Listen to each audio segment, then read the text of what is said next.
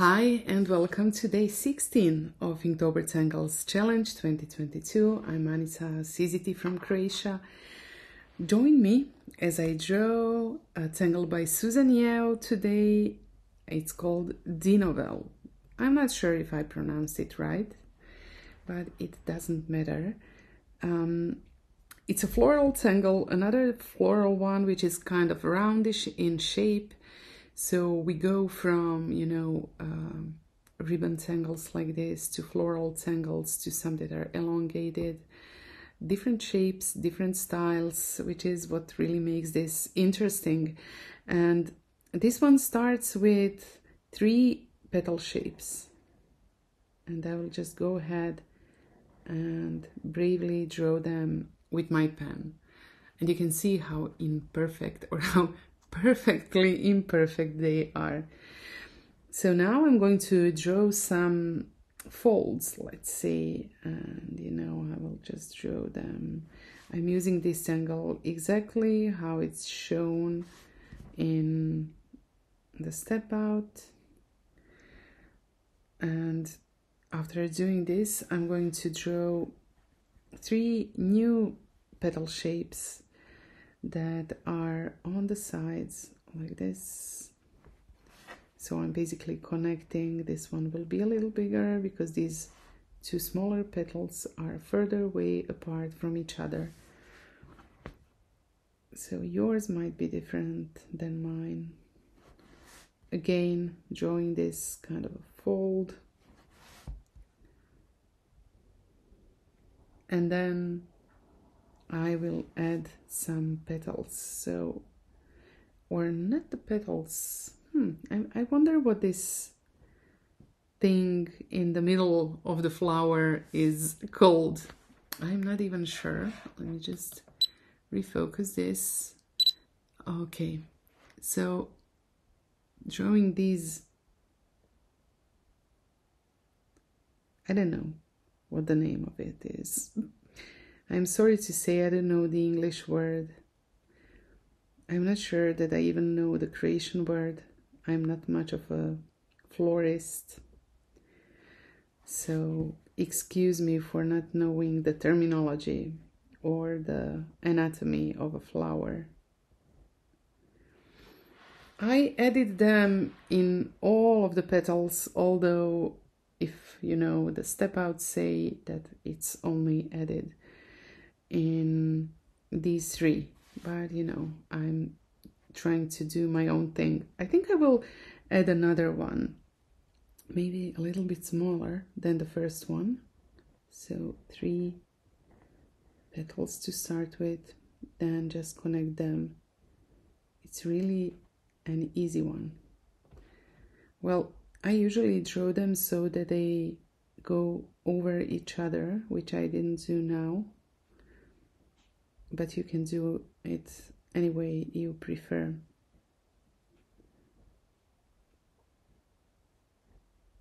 And then the fold. This one is really small. I think it's too small. I mean, for my style of tangling, it's not something that I do often, but this is why this looks like it's created by somebody else. It's really a strange, feeling. I'm going to maybe add some orbs around, where my petals meet. It's not a part of the official step out, but I'm taking the liberty to do it the way I want to, which is a part of the freedom of the creative process. So I would encourage you to do the same. I will also add some more petals to the small one. Why not? Because why not? Just connecting the petals again. And I think now I'm done with this line work. I'm going to maybe add a few roundings here and there and add lines on top. And as I'm adding lines, I'm focusing on each one of them, breathing, just enjoying this mindful activity.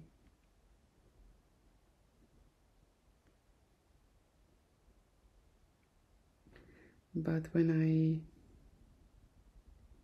finish with it, I need to put my thinking cap on and decide what to do with shading these flowers. So in the step outs, it's suggested to color these folds with black ink, so to ink them in.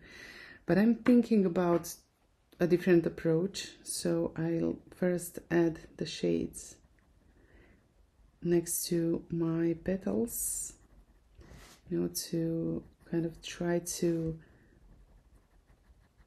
give an illusion that the three ones are on top of the other ones, the small ones are on top of the big ones, let's say. And then I will add shade right next to this fold.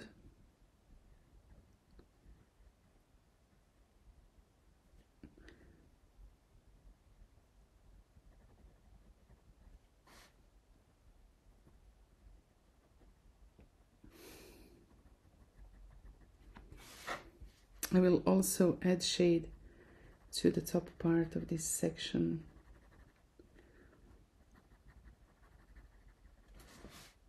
Between the tangles. And now I will take the blending stump and first do this blending and then decide about the next steps.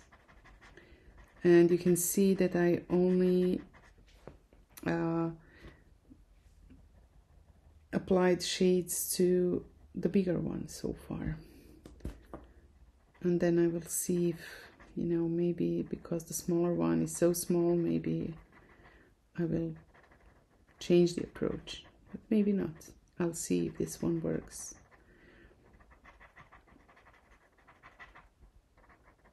So instead of inking in these folds, I'm shading the places next to the folds and highlighting the folds. So I'm kind of doing the reverse thing from what's suggested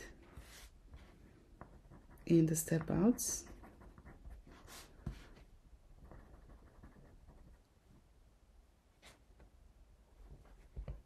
And I think that I need some shade here in the middle.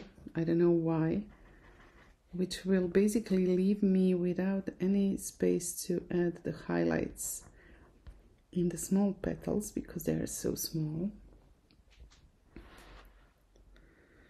And of course I might blend this, but it's almost not like highlighting but coloring it with white. And then I will put some shade to the bottom part of these orbs, blend it and add a few highlighting dots to the top part. Looking for my Jelly Roll 10 to do the dotting thing.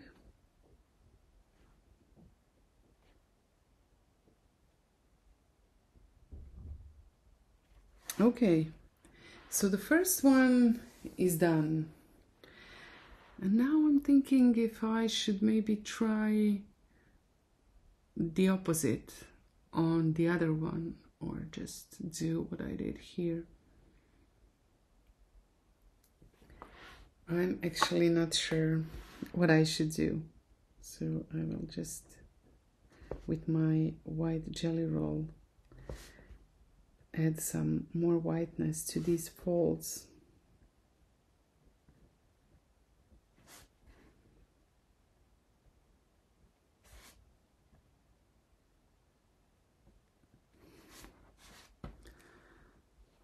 maybe let's do the opposite, just for the sake of, you know, variety. So one flower will have white folds, another one will have black folds, and then I will see what I'll do with the shading and highlighting. In this small one, there's, you know, the space is so small and narrow that I don't have too much space to add some very elaborated shades, let's say, and highlights. And just some really subtle ones.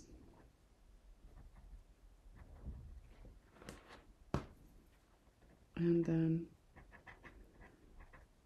the blending.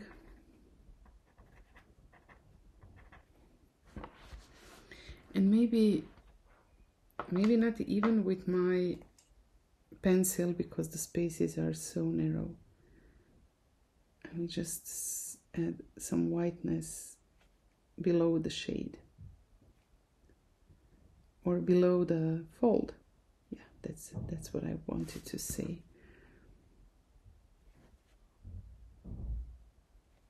Oh, the baby flower. Kind of cute. So at least we have two different approaches and two different flowers. So you can decide maybe which one you prefer and maybe play with it a little bit more. And for me, that's it for today. Thank you again for drawing with me. I will see you tomorrow. Bye.